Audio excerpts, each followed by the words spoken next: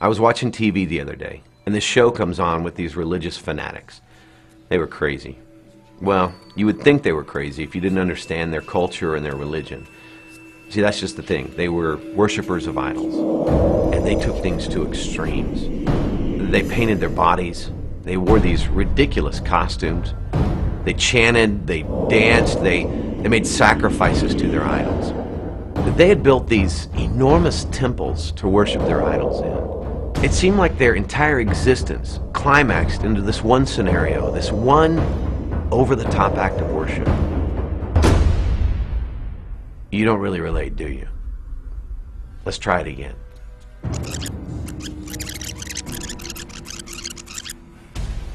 I was watching TV the other day, and this show comes on with these religious fanatics.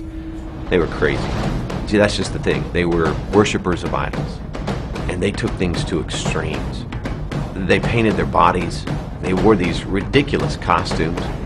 They chanted, they danced, they made sacrifices to their idols. They had built these enormous temples to worship their idols in.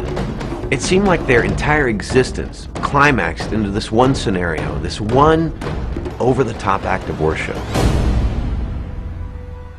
Idol worship. It's not just about golden calves anymore. I know what you're thinking. What a terrible video to play on the first Sunday of NFL season, right? I certainly don't mean to insinuate that every football fan is an idol worshiper. If you'd have been at the Burkholder household yesterday, you would have seen all of us in our red Ohio State shirts. And even though we didn't paint our faces, we were worshiping. You have to admit, though, that there are many similarities. And there are many people who elevate, whether it's football or whether it's another sport or whether it's something else, they elevate that activity, that person, that possession in their life. They elevate it to God-like status in their life. That leads me to the question that I want us to contemplate this morning. I kind of want you to allow this question to sink into your mind and in your heart.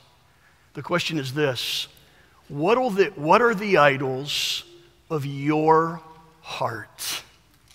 I'm not asking today what are the idols of pagan countries in the Orient or pagan countries in Southeast Asia. I'm not even necessarily asking what are the idols of our culture, and even though we're going to talk about that just a little bit, because our culture has idols that we worship. But the question that I really want us to contemplate, and I really want us to dwell on today, is this: what are the idols of your hearts? I've spent a significant amount of time this week asking myself that question. What are the idols of my life? I have to admit, for me, that's been a little bit of a difficult process. And I have to admit that I think God's done some house cleaning in Brian's life today. I'll say more about that in just a little bit. But the question that I want us to honestly ask ourselves this morning is this. Would you ask yourself this question? What are the idols of my heart? What is it that I place before God in my life? Let's pray together. Would you bow your head and take just a moment in your heart and say, okay, God, I open myself up to you. Speak to me this morning. Don't necessarily speak to the person beside me or to my spouse. God, I'm asking you to speak to me this morning. Father, thank you that Jesus is our Messiah. Thank you that he's Lord of Lords. Thank you that he's King of Kings. Thank you that the future is already settled in the mind of God. Your kingdom will come to pass. Lord, I pray that you would help us to live our lives now, in this very moment, as citizens of the kingdom. Recognizing you as our Lord, recognizing you as our King, making sure that you and you alone are on the throne of our heart, of our life. Not someone else, not something else, but you and you alone. You are the only one that is worthy of our worship. So today we worship you. And I pray that the Holy Spirit of God would speak to us, us individually today, and do a work of grace in our lives. In Jesus' precious name we pray. Amen. We're in Acts chapter 19 this morning. I want to read a little bit of a lengthy passage. Our message is going to be a little bit different. I want to walk through this passage, kind of explain it, and then I want to get very practical, very personal today. It's easy for us to look at a story like this and think it's something that happened a long time ago and applies to them, and it doesn't apply to us. But I want to get very practical today. I want to get very personal, and let me say, before we ever start, I'm probably going to step on your toes today. You say, Brian, how do you know that? Because I've stepped all over mine all week long. And I'm tired of walking on my feet, so I'm going to walk on yours this morning. All right? Beginning in Acts chapter 19, verse 23. Follow along. We'll put it up on the screen. About that time there arose no little disturbance concerning the way. For a man named Demetrius, a silversmith, who made silver shrines of Artemis, brought no little business to the craftsmen. Let me pause. What's taking place here is taking place in the city of Ephesus, and it's on one of Paul's missionary journeys. Verse 25. These craftsmen gathered together with the workmen in similar trades and said, Men, you know that from this business we have our wealth. They made trinkets, they made shrines that were to the goddess Artemis that we'll talk about in just a few moments. And they say, God, this business, this religion is how we obtain our wealth. Verse 26, and you see and hear that not only in Ephesus, but in almost all of Asia, this Paul has persuaded and turned away a great many people, saying that gods made with hands are not gods at all. And there is danger not only that this trade of ours may come into disrepute, but also that the temple of the great goddess Artemis may be counted as nothing, and that she may even be deposed from her magnificence, she whom all Asia and the world worships. When they heard this, they were enraged and were crying out, Great is Artemis of the Ephesians! So the city was filled with confusion. And they rushed together into the theater, dragging with them Gaius and Aristarchus and Macedonians, who were Paul's companions in travel. But when Paul wished to go in among the crowd, the disciples would not let him. And even some of the Asiarchs, that might be a word you're not familiar with, the leaders, the community leaders who were friends of his, sent to him and were urging him, Paul, don't go into the theater. Now some cried out one thing and some another, for the assembly was in confusion. I thought this phrase was interesting. And most of them did not know why they had come together. You see the tendency of man to kind of follow the crowd, be influenced by everyone else. 33, so some of the crowd prompted Alexander, whom the Jews had put forward, and Alexander, motioning with his hand, wanted to make a defense to the crowd, but they recognized that he was a Jew. And after that, for about 2 hours, they all cried out with one voice, Great is Artemis of the Ephesians. And when the town clerk had quieted the crowd, he said, Men of Ephesus, who is there who does not know that the city of the Ephesians is temple keeper of the great Artemis and of the sacred stone which fell from the sky? Seeing then that these things cannot be denied, you ought to be quiet and do nothing rash. For you have brought these men here who are neither sacrilegious nor blasphemers of our goddess. If therefore Demetrius and the craftsmen with him have a complaint against anyone, the courts are open, and there are proconsuls. Let them bring charges against one another. But if you seek anything further, it shall be settled in the regular assembly. What a smart man. For we really are in danger of being charged with rioting today, since there is no cause that we can give to justify this commotion. And when he said these things, he dismissed the crowd. So let's kind of walk through this. I want us to understand there's some parts of this story that I think it's significant for us to understand so that we can come to some conclusions. The first thing, if you're following along in the outline that I gave you, you'll notice that in the very beginning it uses this phrase called the way. In verse 23 it says, about this time there arose no little disturbance concerning the way. Capital W. A-Y. What is that referring to? Well, the phrase the way was an early name for the Christian faith. So here, the Apostle Paul is in the city of Ephesus, and Demetrius, these followers of Artemis, this goddess, all of a sudden have a problem with whom? With the followers of Jesus Christ, with the followers of the way. By the way, you'll find that phrase some 5 or 6 times throughout the book of Acts. It actually is found twice in Acts chapter 9. And you say, where does that name come from?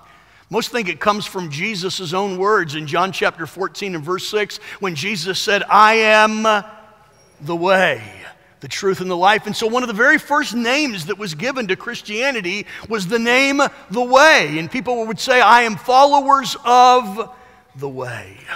The second thing that we see in the passage is this. The major deity in Ephesus was a female god named Artemis. You see her mentioned throughout the passage. Let me just pause for a second and tell you a little bit about Artemis. In Greek mythology, if you're familiar, I know we took Greek mythology clear back in high school probably, but in Greek mythology, Artemis was the daughter of Zeus and Leto, and the twin sister of Apollo. She was recognized as the goddess of chastity, the goddess of virginity, the goddess of the hunt, and also the goddess of the moon. There were more than 30 worship centers dedicated to her throughout the then known world. By the way, she was also, you might be familiar with her other name, she was also referred to as Diana in some places. The goddess Artemis or the goddess Diana. And you even see in verse 27, he talks about the fact that she is worshipped by all Asia and she was worshipped by all of the world.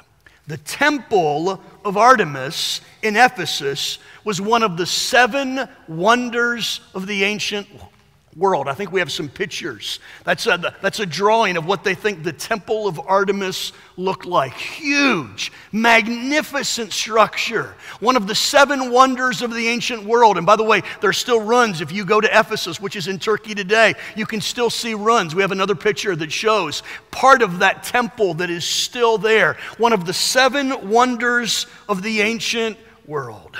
Verse 35 adds a different twist because it speaks of a meteor that fell from heaven. Talks about this meteor that fell from heaven that they worship, that was located there in that temple. And they said, the residents of Ephesus said that this meteor that fell from heaven had the form of Artemis. And so it was sent. They actually said that it was sent from Jupiter, another one of the gods, and he sent it down to Ephesus so that they could further worship their god Artemis. And so as you read through this story, you see a city that was not only wholly given to idolatry, but a city that was dedicated, completely dedicated to the worship of this goddess Artemis.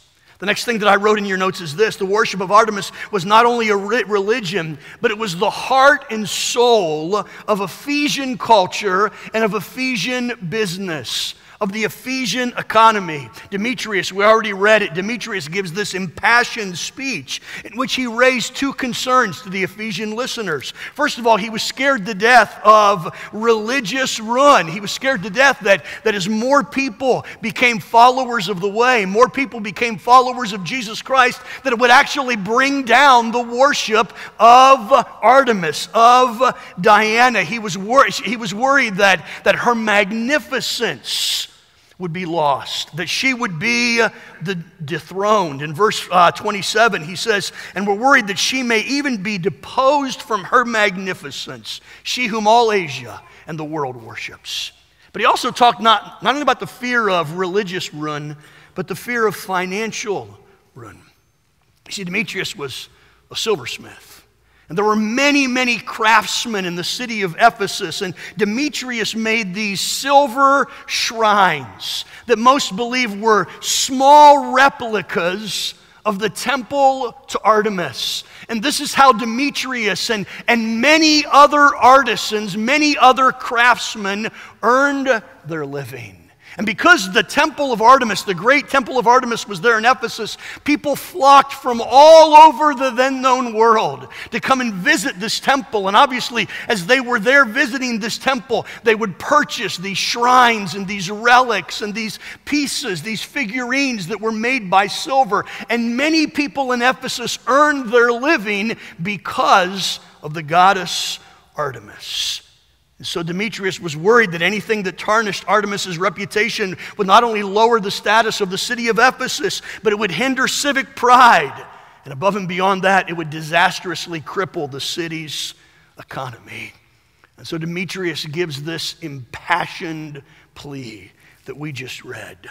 The next thing that I want us to see, though, and this is where I want us to go with all of this, in the midst of this, we see the ministry of the Apostle Paul. As Paul shows up in this city that was dedicated to idolatry, this city that was dedicated to the worship of Artemis, and the Apostle Paul comes in and begins to declare Jesus Christ and begins to preach the gospel, we find that Paul realized it was not only important to preach the gospel, but it was important for him to identify and confront the idols of his day. And so Paul not only preached Jesus Christ, but Paul called out the idols of his day. Demetrius quotes Paul's own words. Demetrius says, this man, Paul, says that gods made with hands are not gods at all. What was taking place? Paul realized that in order for the gospel to be effectively preached, Paul had to juxtapose, he had to compare the idols of the culture with the truth of the gospel. So Paul, as you read through the book of Acts, Paul continually took on the idols of the culture where he was ministering. We see that here in Acts chapter 19. We also see it in Acts chapter 17. If you remember the story when Paul was in Athens and he stood on Mars Hill. And he stood in the middle of this pantheon of Greek gods. And there were these statues, these busts made to all of these Greek gods. And the Greeks were so worried they didn't want to offend any god that they had these statues, these busts made to all these gods. And they even had one that said to the unknown God. And Paul stands up on Mars Hill and says, hey, let me talk to you about the unknown God, the God that you do not recognize. And there in Acts chapter 17, he what? He preaches Jesus Christ. He calls out the idols, and Paul preaches the gospel. Here's my point that I want us to catch this morning. In order for the gospel to be effective, we must identify the gods of our culture, and we must identify the gods of our personal lives. We're in the midst of a series that we're calling Rediscovering the Gospel. And 2 weeks ago we started that. Brad preached a phenomenal message last week in which he traced the gospel through the entire scripture that points toward Jesus Christ. Well, following the example of Paul, it's not only important, it's not only significant for us to point people to Jesus, but it's also significant for us to identify, call out the gods of our culture. So today we not only explain the passage, but today we want to talk about idolatry. Because here we see the Apostle Paul doing that in Acts chapter 19. What is idolatry? And I kind of want to maybe change our mindset just a little bit this morning as to what idolatry really is. So let's look at a couple of passages of Scripture today, all right? We'll start in Acts chapter 20. a passage of Scripture with which you are very familiar. Acts chapter 20, and we'll put verses 3 and 4 up on the screen. Notice these verses. You know these. So here's what God tells the children of Israel. You shall have no other gods before me. You shouldn't make for yourself the carved image or any likeness of anything that is in heaven above, or that is in the earth beneath, or that is in the water under the earth. So here's the command that God gives to the Israelites. Don't make a carved image and bow down to it. We understand that, right? Now, if you're like me, you read through that and you think, okay, I'm all right. All right, I don't have an image of Buddha outside of my house. My wife and I have never taken the time to take a knife or a chisel and make an image, and so we're not worshiping another image. So for the moment, there's no idolatry in my life. If you're like me, I read that and think, good, I'm off the hook, all right? Let's look at the next passage of Scripture, Romans chapter 1. Paul, speaking to the Romans, says, claiming to be wise, they became fools. They exchanged the glory of the immortal God for images resembling mortal man and birds and animals and creeping things. I think we have another verse. Do we, Julio? Or is that it? And therefore, God gave them up in the lust of their minds to impurity, to the dishonoring of their bodies among themselves. Verse 25. Therefore, they exchanged the truth about God for a lie and worshiped and served the creature rather than the Creator, who is blessed forever. Amen. So if you're like me, I read that and think, okay, we don't have an image to a serpent at our house. We don't have an image to a bird at our house. For years, Vicki and I served as missionaries in Mexico. And years ago in Mexico, the native tribes worshiped a god they called Quetzalcoatl, which is the serpent god. And today, if you go to Teotihuacan, the pyramids just outside of Mexico City, you'll see these pyramids. And all along these pyramids, there's this serpent god. I think we have a picture, Quetzalcoatl. And they worship this serpent. So you and I read that passage in Romans chapter 1 and Exodus, and we think, okay, we have no carved images of gods at our house. We have no images to serpents and birds. Once again, we kind of check it off the list and say, okay, good shape. No idolatry in the Burkholder household. No idolatry in your household. Let me show you another verse. Colossians chapter 3 and verse 5.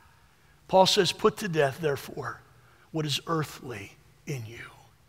Sexual immorality, impurity, passions, evil desire, and covetousness. And notice this phrase, which is what? Which is idolatry. He makes the exact same declaration in Ephesians chapter 5 and verse 5. So now the Apostle Paul is moved, and he's saying that idolatry is not just the worship of images. It's not just having carved images in my house and yours. It's not just something that I externally bow down to, this external God, this pagan God. But now he's saying that an idol can be what? It doesn't just have to be this image, but it can be what? It can be an attitude of my heart. It can be an action that I demonstrate in my life. It can be anything which takes the place of God. Let me give you a definition of idolatry in your notes. This is the way that we've defined idolatry.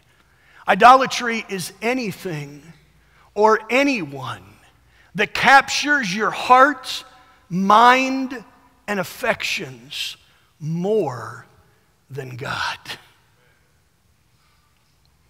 An idol is anything or anyone that captures your heart, your mind, and your affections more than God.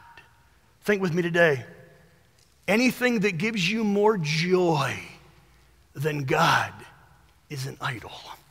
Anything that gives you more satisfaction than God is an idol.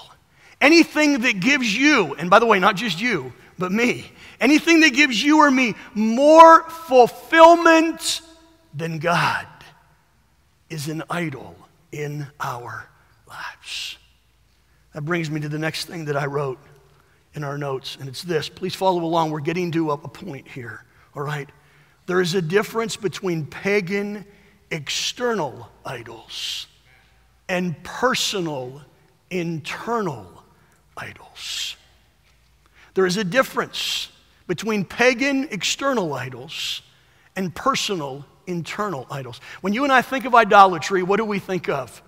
We think of paganism.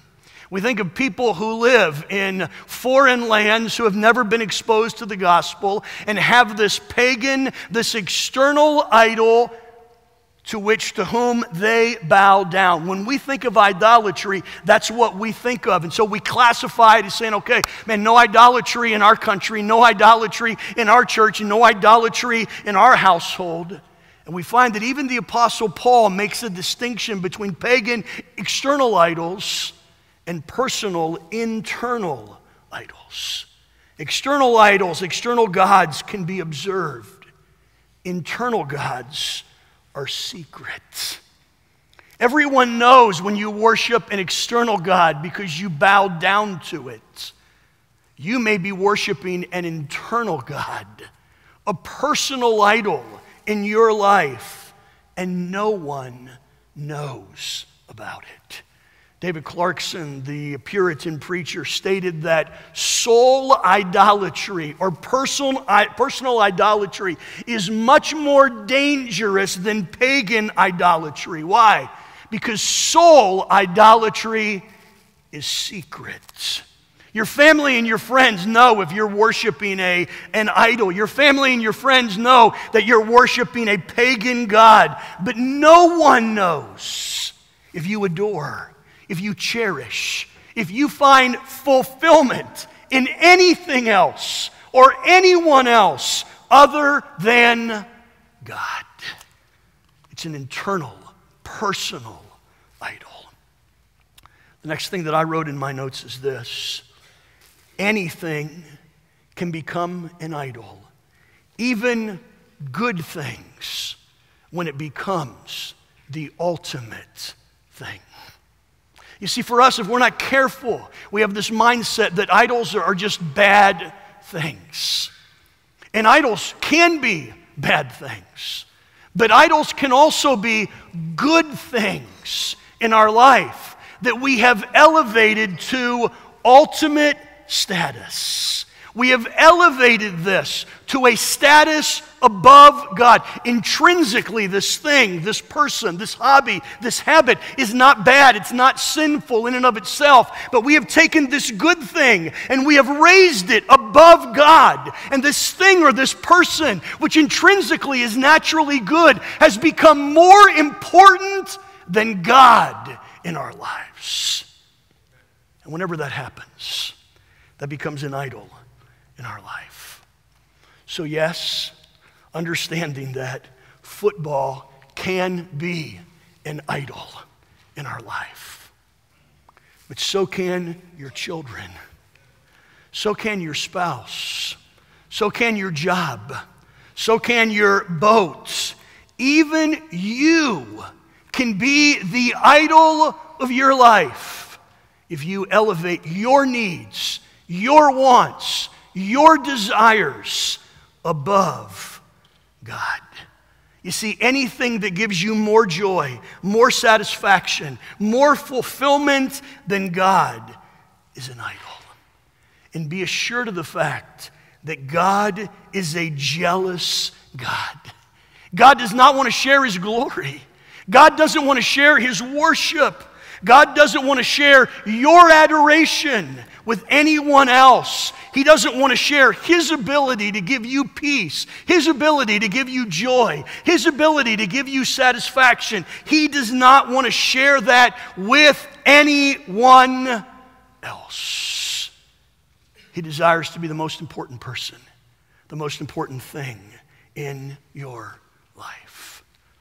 So that brings us to the next point in our outline that simply says this: what you worship, what I worship, what I take to ultimate status in my life shows the condition of my heart. And it shows the condition of your heart. Let me show you a couple of verses. The first one I think you're familiar with. The second one I'm not sure. Jeremiah chapter 17 and verse 9. The prophet Jeremiah makes this powerful statement. He says, the heart is deceitful above all things and desperately wicked. Who can know it? And so let's just kind of blow off some stereotypes here, okay? Your heart is not intrinsically good. My heart is not intrinsically good. My heart does not push me towards God. Your heart does not push you towards God. Our heart, what? Pushes us away from God.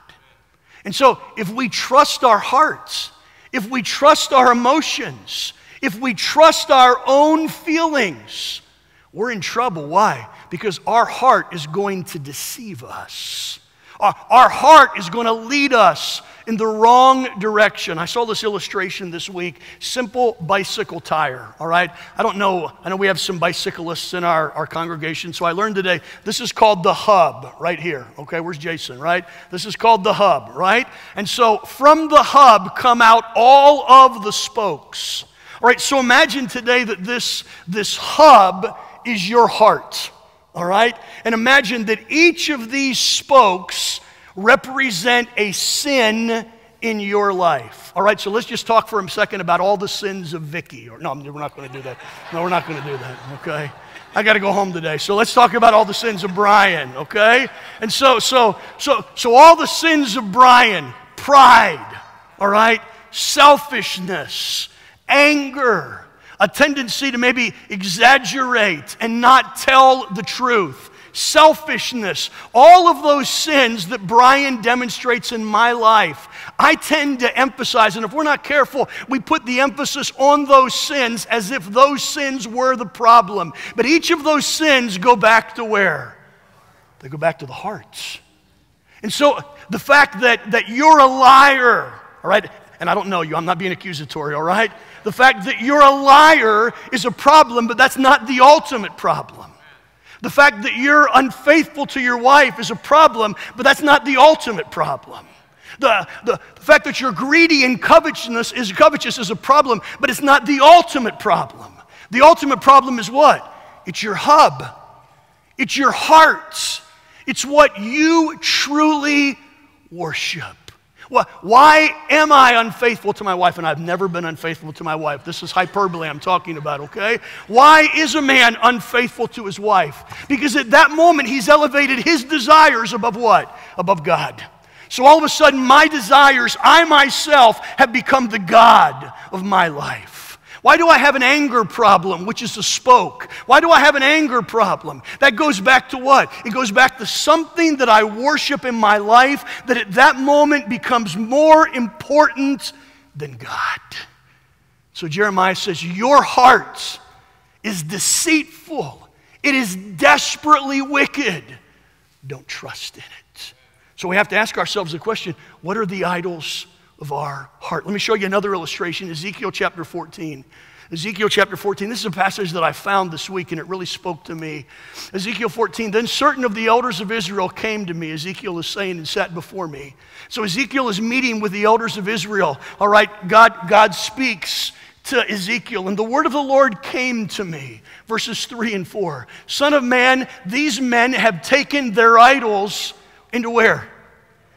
Into their hearts, not into their homes, not into their communities. These men have taken their idols into their hearts and set the stumbling block of iniquity before their faces.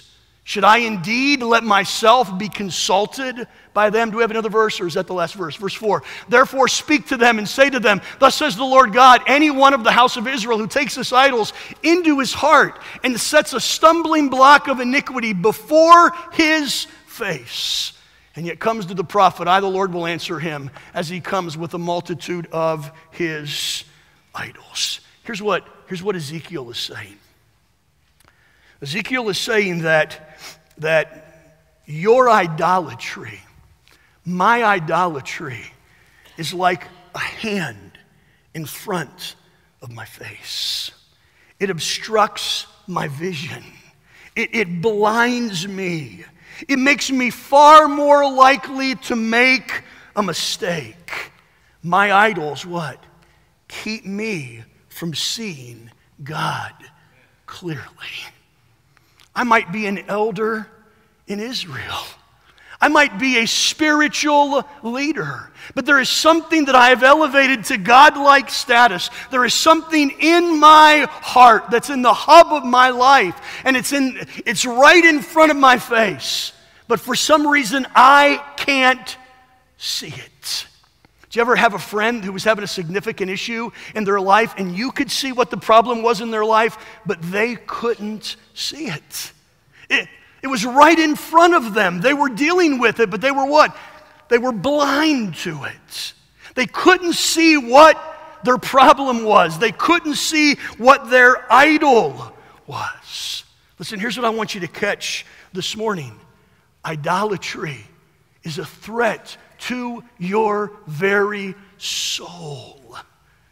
Idolatry is a threat to your soul. It's a threat to my very soul. And if I'm not careful, I live my life thinking everything is fine. But there's something in my life that is obstructing my vision of God. It's blinding me. And it's causing me to make mistakes. It's causing me to commit sins in my life because I'm focused on what is in front of my face and I am not focused on God. So, what is idolatry? Idolatry is anyone or anything that captivates your heart, your mind, your soul more than God. Let me say this too, and this is something I've had to struggle with. Idolatry is not just something that unbelievers struggle with. Idolatry is something that believers struggle with. That's what I sat down this week, and I know our time's running, but sat down this week and asked, what are the idols of our culture? What are the things in South Florida that we elevate to God-like status? I asked all kinds of pastors that this week. And as you can imagine, I asked about 10 pastors, and guess how many answers I got? 10 different answers, all right? And so all of them were good. In our culture, we worship sex, do we not? In our culture, we worship success, do we not? There's so many things we worship. I came to 3 culturally. 3 is this. The first is this. We worship lifestyle in our culture. We got to obtain. Got to have a new car. Got to have a nice house. We got to keep up with the Joneses. I have no idea who the Joneses are, but we got to keep up with them. All right? And so we strive. It's more important for us to keep up with the Joneses than it is Jesus Christ. I thought, boy, we might not know who the Joneses are. Let's put it, it's more important to keep up with the Garcias than it is God, all right? We might get that in our culture just a little bit more, all right? Lifestyle. Here's another one, leisure. Leisure. Oh, my word, I got to get away. I got to get away, all right? And we live in the leisure capital of the world. So if we're not careful, vacations, and I'm not saying don't take a vacation. I'm certainly not saying that. We're going to take a vacation, all right? But if we're not careful, that becomes more important than God. Leisure. Family. Oh, I know I'm going to step on toes. Family.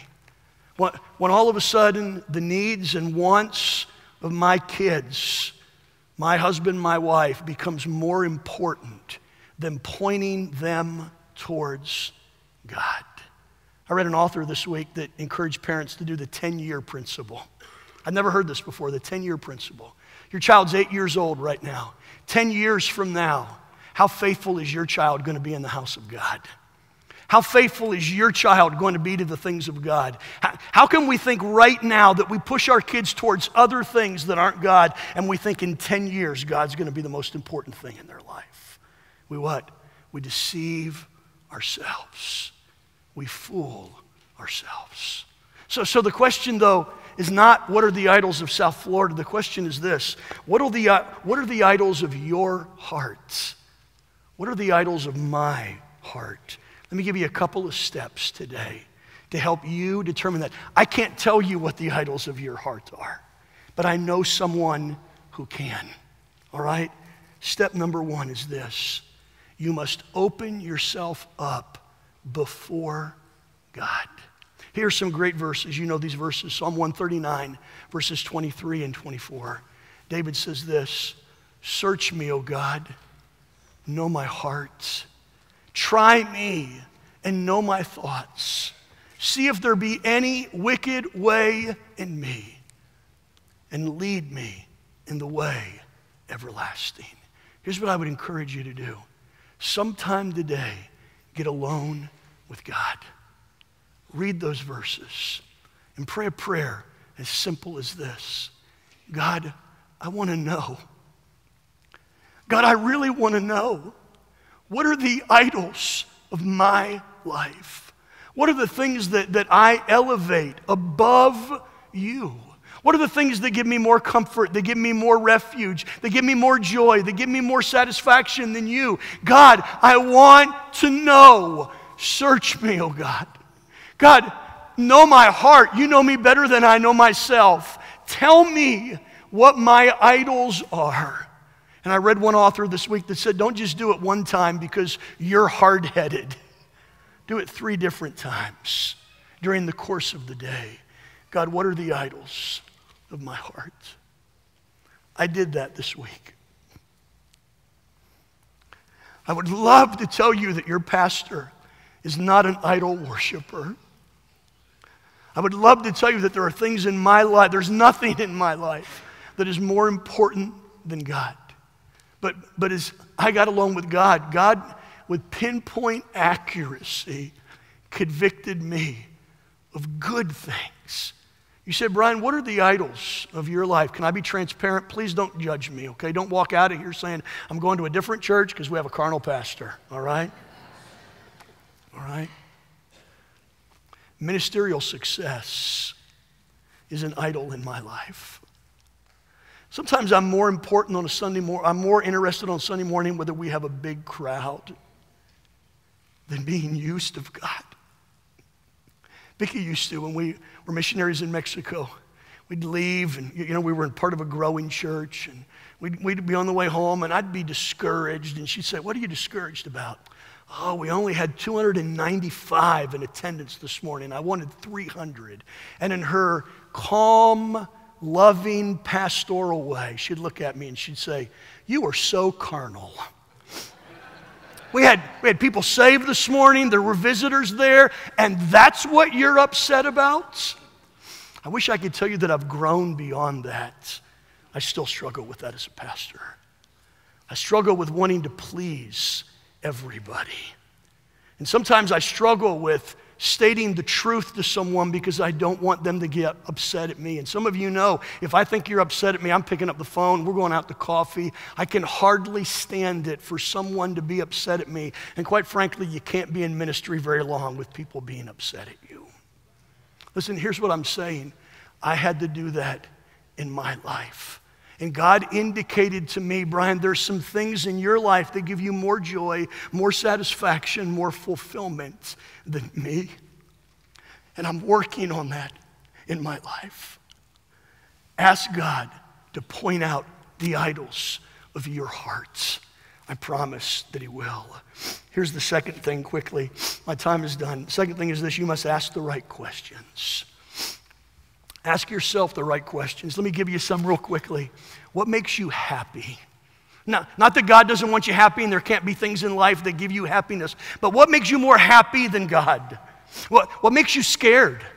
What is it that takes away your faith? What is it that takes away your peace? What scares you? What can't you live without? What if all of a sudden you thought, oh my word, if I lost that, I just couldn't live? That might be an idol in your life. What are you willing to sin? Or for what are you willing to sin to keep? Maybe you're in a relationship and you know, I'm going to be straightforward, having Premarital sex with this person is a sin, but you're so scared you're going to lose this person that you do it anyways. That person's a God in your life. That person has become more important to you than God because now you're willing to do something for that person that you know God doesn't want you to do. So at that moment, you've elevated God above that person. There's so many different things. What do you turn to for refuge? Who do you turn to for comforts? Who do you turn to for joy and satisfaction? If it's not God, that person, that thing, that habit has become a God in your life. What do you pray for? What a penetrating question. For what do you pray? Ask yourself those questions. And it might even be good to ask somebody else those questions about you, because we tend to not be honest with each other. The third thing is this: make the right choices. Make the right choices. Here's 3. Soak up God's word. David said, your word have I hid, have I stored up in my heart, that I will not sin against God. Hebrews 4:12, the word of God is active, it's powerful, it's a sword that what? Discerns into your mind and in your spirits. You might sit back and say, Brian, I have no idea what my idols are. You know what that indicates for me? You're not spending enough time in God's word. Because if you're spending time in God's word, he's going to what? He's going to be pointing fingers at your life like he does mine. Stay connected to God's family.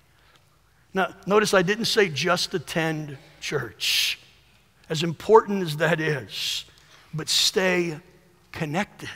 There's a difference. Yes, you need to attend church, but you need to be plugged in. You need to be part of a small group. You need to be part of an accountability group, somebody who can keep you on track, someone who can encourage you when you need encouragement, a place where you can minister and use your gifts, a place where you can grow together. Starve your idols. Starve your idols. Every choice you make in your life either feeds your idols or starves your idols. Don't put anything sinful in front of your eyes. Don't go to places where you know you will be tempted. Don't hang with individuals that you know will pull you away from God and cause you to gratify the flesh and dishonor God. Starve your idols. Paul says this, Romans 13:14, but put on the Lord Jesus Christ and make no provision for the flesh. How foolish are we when we think that we're stronger than temptation? How foolish are we when we think that we can confront temptation and it not defeat us? You're not going to defeat the idols of your life. You can't do it on your own. You need Jesus. Here's my last point today. Apply the gospel to your idols. Whatever they are. You say, Brian, what does that mean? The gospel is about forgiveness. It's about forgiveness. Claim the forgiveness that has been given to you. You're not going to be perfect. I'm not going to be perfect. And so on a daily basis, I wake up and say, okay, God, man, I know I haven't been perfect, but today I claim the forgiveness of Jesus Christ that is mine through the power of the gospel. I claim that. The gospel is about forgiveness. The gospel is about surrender. Realize that you cannot overcome your idols on your own. Continually surrender yourself to Jesus Christ. And the gospel is about victory. The gospel is about victory. Claim the victory that is yours. I meet with Christians all the time, and our praise team's coming, but I meet with Christians all the time who live defeated. And if we're not careful, we can have this mentality that, you know what, I'm just going to be defeated here while I'm on the earth, and I'm not going to have victory till I get to heaven. Listen, I get it. We're not going to be perfect till we get to heaven. But Jesus, the death of Jesus Christ, not only overcame the penalty of your sin, but it overcame the power of sin in your life. And victory is available, whatever that sin, whatever that temptation, whatever that struggle that you're going through, victory is available through Jesus Christ. You don't have to bow down to that idol anymore. You don't have to give in to that idol anymore. Surrender yourself to Jesus Christ and claim the victory that's yours. What are the idols of your heart? Yours are different than mine, maybe. But what are the idols? Allow the Holy Spirit of God to speak to you. You see, the gospel is never going to have the power in my life and yours until we recognize what those idols are and we surrender them to God. And we say, God, with your help, I claim your forgiveness. I surrender myself to you. And I claim the victory that's mine through Jesus Christ.